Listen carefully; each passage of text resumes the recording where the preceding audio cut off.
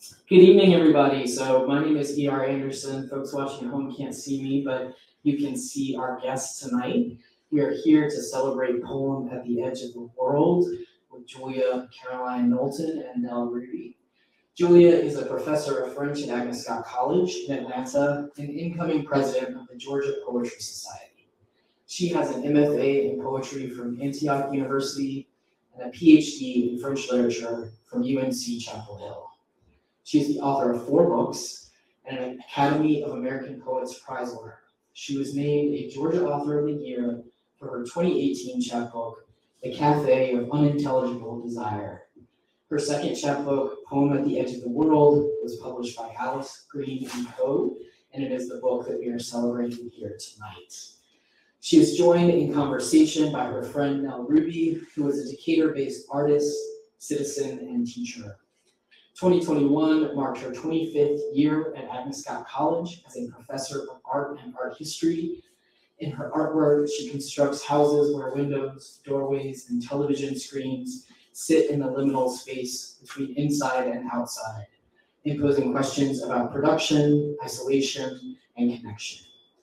Working fluidly between flat, schematic drawing, projected filmic light, solid, translucent object, and even performance, Ruby's work engages the viewer in an unsettling dialogue about power and complicity. Ruby is interested in engaging the creative process to think through, envision, and produce images and objects that challenge and build culture. So welcome to everyone who is here with us in the room, and welcome to everyone watching at home.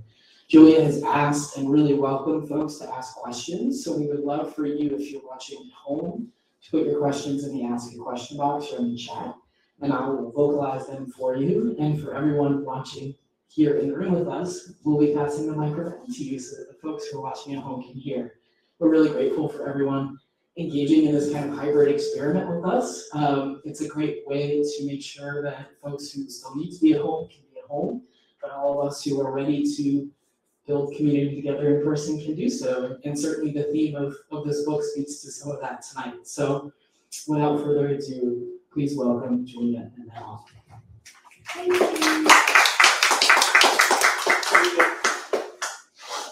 Thank you. So I am really glad to be here.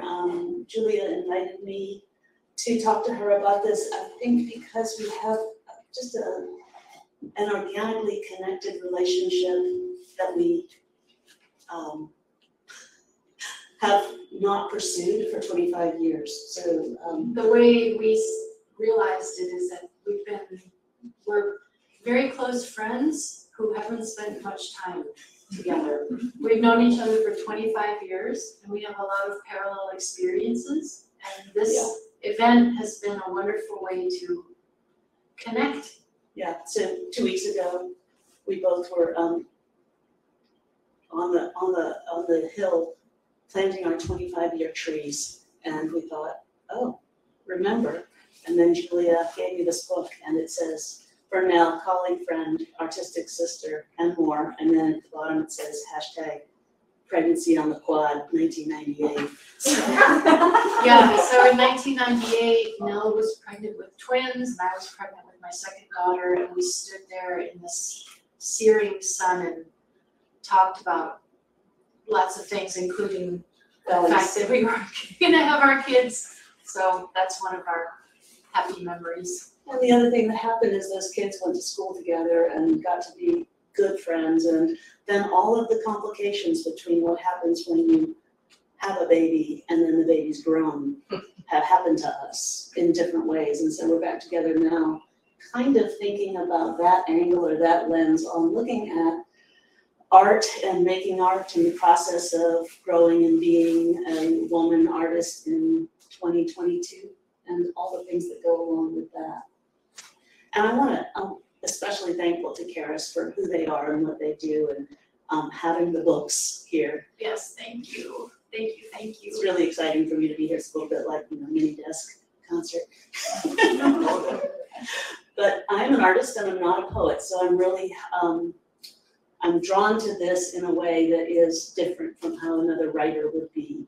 And I'm going to begin our conversation by simply talking about what happens to me when I go into a bookstore like this and I pick up a book, or even what brings me into the bookstore. And that is the sort of the invitation of a book, you know, as an object. So you see the book on the stand and you judge it by its cover, and you reach and pick it up, and it's weighty and it's slim and maybe it's thin, and then you open it up and you feel its pages and you see it and you experience it, and then you know that when you buy the book, you're promising yourself time, right? You're gonna have kind of a date with yourself, because you get to get involved with that thing in a way that nobody else gets to tell you how to do it. And the other thing I want to say is that the pages themselves, you know, become these worlds, and they are composed exactly like a painting would be. So the object is a sculpture, the page is a painting, and the spaces between the letter forms, between the paragraphs, and between, even within the letter forms, are all ways of marking, right? These are all things that draw you in. And actually, in anticipation of this conversation, wrote to the designer of this book, who talked about why she chose the font that she chose, and it was after reading Julia's poetry and thinking about, you know, the timbre of the poetry and how that works, why she chose this classical font, etc. So just to say, there's reasons always for how we see what we see, and then how we experience what we see. And one of the things that happens is the white space. So poems, and I often talk to my students about this, the unoccupied space is so important to really emphasize the occupied space. So blank space or space of pause is just like a pause, right? It creates kind of a tension and a something and a dynamic that I think is really important. And I wonder if you might want to respond to that. Yeah, I would respond by saying that as a poet, what I call the silence of the poem is, I actually prefer it to the words on the page. The silence is the white space surrounding the poem. Anyone who's read more than just a few of my poems could probably realize that I'm rather spare with, I'm not one to write poems that spill on for pages and pages. I also see the poem surrounded by white space the way we might look at a work of visual art in a frame, by which I mean that the silence of not language is surrounding what I'm saying. So on that note, let me read a poem. Well, I think that every poem exists in relation to silence, and most poets I know are often anxious about silence, because the silence is when we're not writing, and if you're a writer, there's always a certain amount of anxiety about how much am I writing, and I'm not writing, and everything like that. So, of course, one of the most permanent silences is when somebody passes away. So I will read a poem for my father, who passed away in 2018, and it's the opening poem. It's called January Morning. January morning, awake, more knotted dreams in my hands. It stays dark past dawn. Where have you gone? With what spoken poem will you return? Now I see, dust tossed in a lake became voice. And the next poem I will go ahead and read also. It also involves an encounter with silence in the context of stillness. The next poem in this small collection is called Nature Morte, which is the French way to say a still life. So in English, the painting tradition of the still life, which makes me think of stillborn child, but I don't want to digress too much. But the French term for that is nature morte, which means dead nature, which one could talk about that for just that alone for 7 minutes, but of course we don't have time. So This next poem is a love poem. I have been with my partner, a gentleman, for the past 5 years. And during the pandemic, we had some ups and downs, but things are going well. And so this is a love poem. It's called Nature Morte. Sun at dusk, moving across polished silver. Pieces of fruit reflect pieces of light. In a painting I cannot make, we become perfect color. Our voices still, life coming to a hush, a hush. So as you can see, I think that every poem is a dance between words and silence. So I'm happy to read a couple for you. I love the idea of still life as it relates to, of course, the artist, right? Because that's all we do all the time is set up our still lives and try to draw from life, which of course is different from taking a photograph, because it is exactly that. It's actually got dimension to it. And you can't quite get the mark exactly because that's not important. What's important is to get the mark as it is in that moment that you're seeing it, and what kind of ions are getting into you and electrons and making you kind of create the line that is your own, the personal line. How does that drawing become your own? So still life is perfect. And I want to, if I can, talk a little bit about, and I've read a lot of your books now and a lot of your poems, and I'm noticing just a real affinity for the art form and for the artist, and especially the woman artist. And so there were 2 poems that are side by side, which I think makes a lovely double. Mm-hmm. And one is for, and you probably say the names better than I do, but Berthe and Morisot, and the other for Camille, Claudel. Mm-hmm. And I think those are both really important poems and really important people. And I know that in the back you also have some extensive notes about them. And I wonder if you could sort of talk about both things. Yeah, thank you. Right, so I do have in this collection the 2 poems dedicated to these 2 French artists, and I hope this doesn't make too much sound. I'm gonna pass around. Bear with me. I'm sorry. First, I want to show this image and then pass the book around. I hope this will work with the hybrid format. This is a self-portrait of the painter Berthe Morisot. I'm hoping the camera can. Okay. Thank you.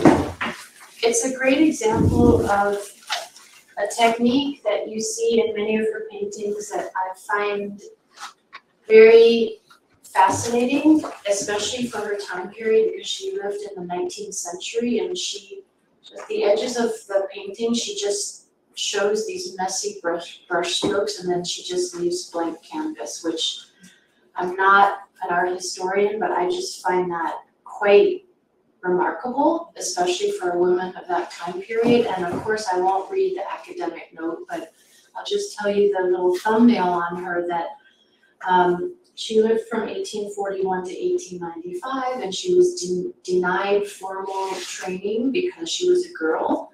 So one thing she did was she was allowed to go to the Louvre with a chaperone and stand behind the male art students and just copy the paintings that were in the museum.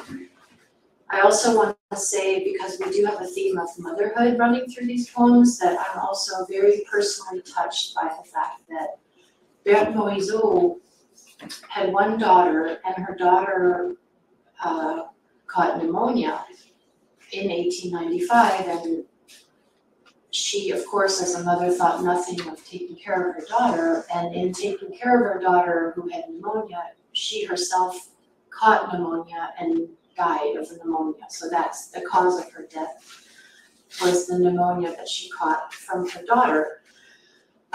She's an often overlooked impressionist painter. Most people, when you say French impressionist painting, they're going to be able to say Monet and Renoir, but here's Berthe Morisot, and here's my poem called Poem for Berthe Morisot. Black velvet ribbon with one pearl tied at the nape of a delicate neck, balcony window open towards sea. Here is a mother and child, a sewing basket and lace, a floral path to a garden gate closed. Your forever strokes of color, all shades of white and gray, lie veiled in a cradle of pale rose. At the edges, sometimes you leave your face of canvas unfinished, that bare cloth, your greatest dare. So let me also add that being a woman, women at that time period were not expected to even walk around outside in public. They were expected to stay home, and so naturally, she's going to end up painting domestic scenes, interior scenes, women in the garden, women sewing. She does have some beach scenes, but she's with her husband. So I tried to capture in the poem that sense of the domestic sphere, but also the desire to get out of that. And that's one way that I see that kind of messy, unfinished edge, which of course can make us contemplate the title poem, Poem at the Edge of the World. And Nell and I have talked in preparing for this evening about the whole notion of an edge. For example, the edge of reason.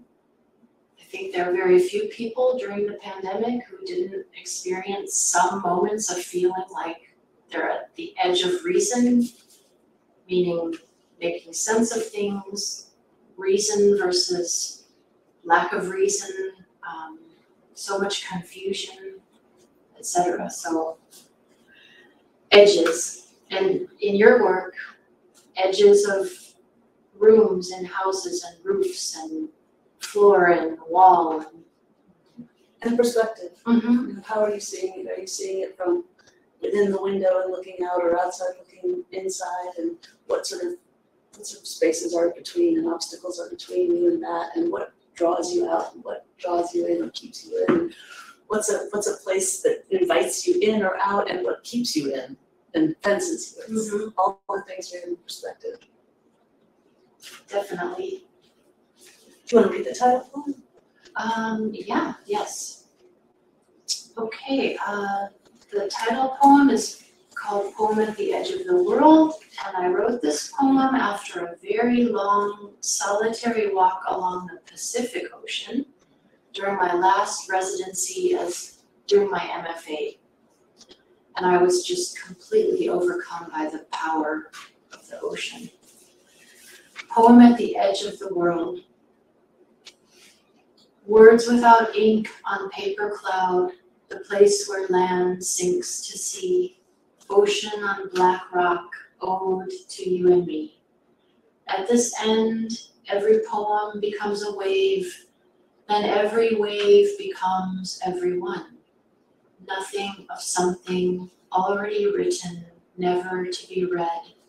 Only snow foam, pearl eyes, bones, coral made. No vanishing listen, no dead, no day. Silver on silver, love in love with love, these lines salt spray. I love that poem, and I love the notion of the ocean. And I Me love too. the essential nature of the ocean, the waves, the water, the air, the salt, the things that you can't name except when you're there and experiencing it. And the idea of light, which is how we see everything. And the idea, I think, of the essential mark, which we talked about also in preparation. So your sense of the essential word, it's not just, poetry is really about what is that word? Definitely. And when you talked about the marks of the artists, what is that mark? That mark is the one, that's the one. Right. And you can't put them all over, you have to put them so that you can see them. And you, Nell, have talked about the essential mark. You've given a talk on campus as well, and that you encourage your students to make an essential mark, that sometimes they're timid. Yeah. And I can tell everyone who's here in person and virtually that I feel timid too. I think that there's a certain humility with, you know, that infamous blank page or blank canvas. You know, what do I do? And I know I can only say for myself, I have to just stay right there with that nervousness, because I think the minute that it becomes, you know, easy and confident for me to start putting my words on the page, then I've probably lost something that I need to not lose. Because I think that I should approach it with, it can be reverence, it can be stress, it can be nervousness. Sometimes I live right next door to this bookstore. Literally, I'm looking at my house next door, and sometimes I drag a chair right in the middle of the backyard, and it might look like I'm doing nothing because I don't have a book, I don't have my phone, but I may actually be thinking about a couple of words or a line, and I need to just, it looks like, what's she doing just sitting there in the middle of the day? But the wheels are turning. But, I mean, we talk a lot about process, you know, I mean, I think that whole idea of the essential mark, which you don't know it's essential until you make the other marks and then take some away and put some more back, and which one is it? And you just have to sort of trust yourself that you're gonna get there, which there's so many things that we can relate about, but I start thinking about teaching, you know, how do you teach art? Well, of course, you can't, right? But what you can do is you can talk about the experience of making, and you can talk about it in a way that isn't about the product and whether you're gonna be, you know, the next most famous and the best or whatever. It's not about that at all. It's the fact, I think, that we have the capacity to do it. And that because we have that capacity and we can experience it, everyone should be invited to do that. I love that, and I want to say to the student I see here and to all other students, and I'm still a student, that, you know, thinking about essential marks and holding this in my hand, I'm thinking about my wonderful editor. I don't know if she's here, I hope she is. Jill, if you're here, hi. And, you know, I think there are 14 poems in this chapbook, and I can assure you there are 54 poems that did not make it in here. It doesn't mean that they're not also essential marks. They're just waiting. Maybe they'll turn into something else, but I love what you're saying about whether it's gardening or taking care of pets or children or writing a poem or painting, the creativity. I know in my life, if I can just protect the time and space for my creativity, which is poetry, that is a lifeline for me. And especially because we have talked about, you know, raising children, working full time, et cetera, et cetera. So there's two things that I want to bring up, and one is the word that you brought up last time we had coffee, where you said Unheimlich, unheimlich, with my limited German. which is the feeling of unease or uncomfortableness, or It's the German term for the word uncanny. and that kind of feeling that you experience when you make in the process of making. Yeah. So, go ahead. Go ahead. Well, I first learned the German term in grad school, and it's an amazing word in German because it contains the word home within it. And I don't speak German, I just know a few terms. So the unheimlich is, heim means home, but within the word is also the concept of this doesn't feel like home. So the uncanny, it's like this is an uncanny feeling, or in dreams, which I believe are deeply related to poetry and art, our dream life. In fact, there's a theme in this chapbook. The one of the epigraphs is, I live a permanent dream that stops neither night nor day, which is from the French. But anyway, the uncanny is, for example, related to déjà vu. I think I've seen this before, but I'm not sure. And it's that whole edge, again, that edge between, you know, for every poem I write, there are 8 poems hiding behind it that I'll never write, and so many other examples. So part of the German term that Unheimlich is, for example, those of us we left our parents' homes for a while and then you come back and you recognize it, but yet you really don't recognize it. Who am I? Did I ever live here? But you know you did live here. And I think that the work of art has something related to that, where you're at home. You know, when I write a poem, this is something I'm meant to do, but at the same time, I'm wiggly and not exactly sure where I am. Me too. Yeah. So I tried to organize my notes, and so I ended up like this is how they, you know. I know the visual, but I love the visual process. Yeah. We could have a talk just on that.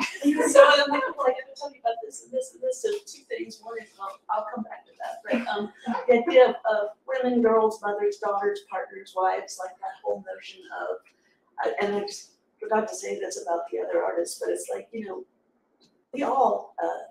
we all have that experience of wondering about our own mental health. And is an artist simply a crazy person, or is this a proper healthy expression of personhood? And of course that all depends on who's in charge and who gets to say that, right?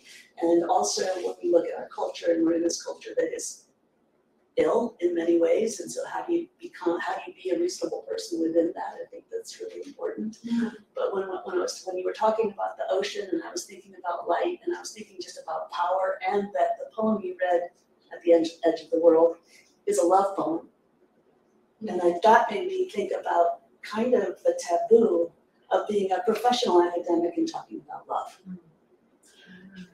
That's such a good point. And when I read Bell Hooks's book, what is it? Oh gosh, what is it? It's at the teaching. Take your time. Teaching to transgress. No, teaching to transgress is another one, but this one is called something. It's here in my notes, right here. I saw it. Pedagogy of Love, Teaching for Humanity. And I read her, and I think it was like in the first paragraph, and she said, I love my students. And I was like, oh my God, I love my students too, but I've never been able to say it because you're not allowed to, you know? And the whole idea, I think, of what I do when I teach and when I relate to you and when I read your book and I have my date with myself, is about love, you know? And that is such a, you know, that's romantic and it's not academic and all those things. The idea of the power of being intimate is really all there is. I mean, that's what it's about. So just wanted to bring that up. And then I really wanted to hear the self-portrait with solitude. Sure. Thinking about time. Okay.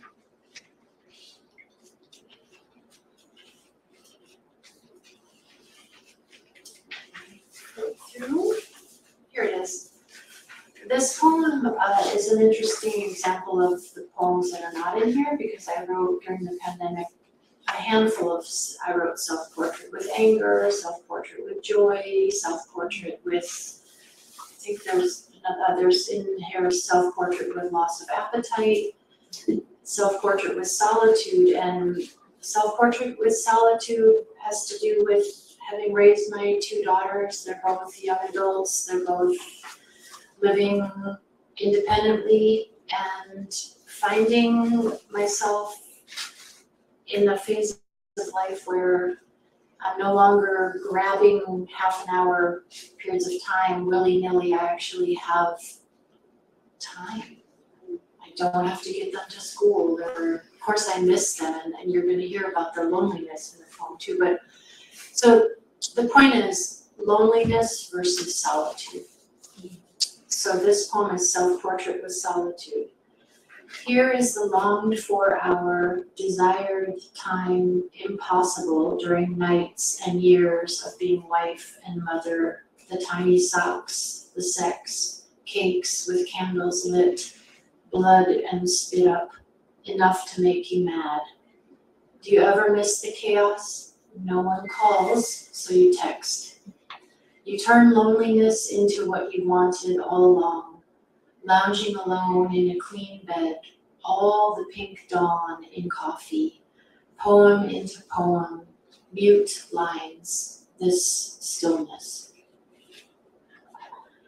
So in this poem, I write enough to make you mad. And it's both meanings of mad. You know, the ideal mother never yells at her children or gets mad or angry at them. That's like the Virgin Mary holding the Christ child in the Western Christian tradition. The reality is that every mother gets mad at everyone. But then the other meaning of mad is, you know, losing your sense of reason and feeling wobbly with your emotional health. And I did experience postpartum depression after my first daughter was born. Many women do. And so I think that another taboo, I mean, it's interesting what you say, how little we speak of love, even though that's what we all need and want so very much. But it's also this kind of taboo, like, don't talk about if you feel like you're on the edge, and yet we know, and it's become so much worse during the pandemic, that everyone has traveled to that edge where they have felt like they might lose it, you know. And I'm very fortunate insofar as my job, my friends, my partner, my family, my ability to write has kept me in balance. But I think we all, well, I'll just say for myself, I think to acknowledge like we all lose our balance is a way that we stay in balance, to acknowledge that we're not always in balance. Mm-hmm. So there's that poem. I love that. And you know, you talked about time, and you know, I mentioned it at the beginning, and it's just like, I can't believe that it was 25 years ago that we stood in that field and had 25 years ago. You know, that their kids are 25, and that's, you know, I mean, I know your children, I love them so much. I've had more time with your child than I have with you. Like, it's just been such an incredible thing to that has blossomed with me. But I think about time, and that brings me to the idea of luxury and efficiency, right? So as oppositional. So, you know, poems are poems a luxury, or are they efficient? What's the question? Are poems a luxury, or? Are poems a luxury? I've been really thinking about the idea of luxury as not like, you think of luxury as something extra. And I'm starting to think of luxury as something like absolutely fundamentally important. And I'm thinking about it in terms of kind of art. You know, I think art is fundamentally important. And I'm just, you know, a poem, again, you have to have time to read a poem. You can't just read a poem like efficiently. You can't read a poem like you're reading a report, or write a poem like you're writing a report. I don't know, do you have anything to? Oh, sure. I mean, for one thing, I know many writers who are scared of poems, novelists, short story. When I did my MFA, I was surprised by how many other graduate students were like, no poems, please. So poems are strange, and what I like to say, because I'm really eager to hear from other people questions, but I mean, what I like to say about poems is, what intrigues me is that when you look at some of the most memorable moments in human life, birth, weddings, big inaugurations, death, memorial services, what is read? Poems are read. And to me, that nobody wants poems, or people are scared of them. No, I'll read a short story. But it just is something I think about often, that at these incredibly memorable moments, the poems come out and the poets come out. So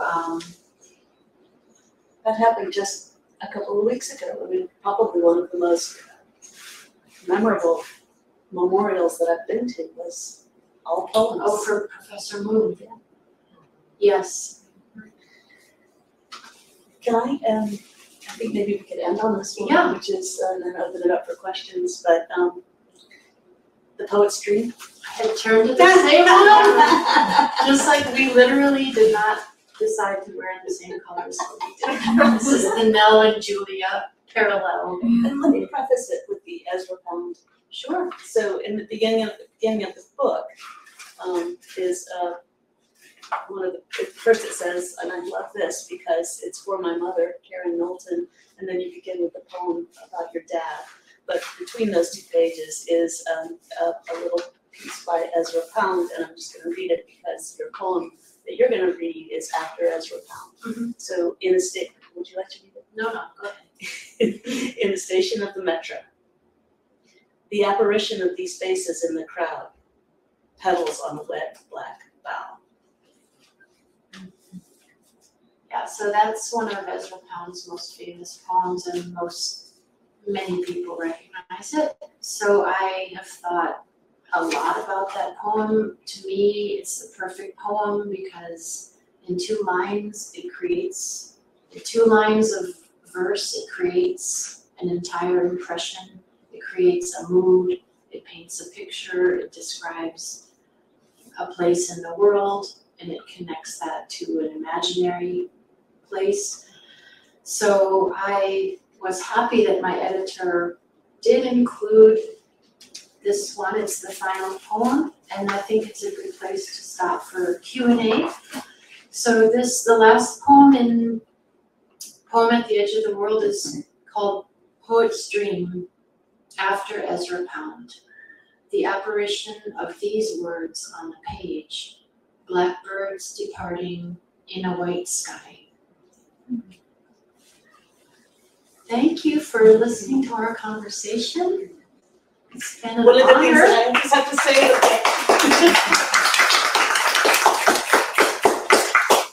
Say. black and white is maximum contrast, like that's the focal point. Like if you're working in visual language and you want something to really be where the reader looks, you put that contrast there.